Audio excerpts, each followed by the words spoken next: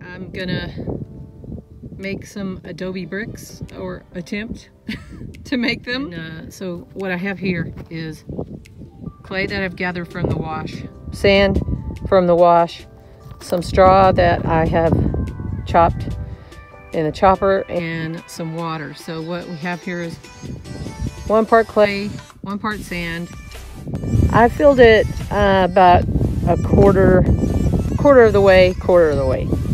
So I'm gonna mix it up in that wheelbarrow. Let's see how it goes. I put the sand, clay, and straw in, mixed it up first, then I added the water, and then I'm just gonna like slowly mix it up with the hoe. So I'm not using the tripod today, so I'll check back in when I'm done.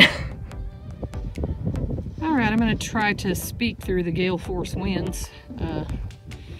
I was able to make 3 complete bricks and then 1 sort of half brick.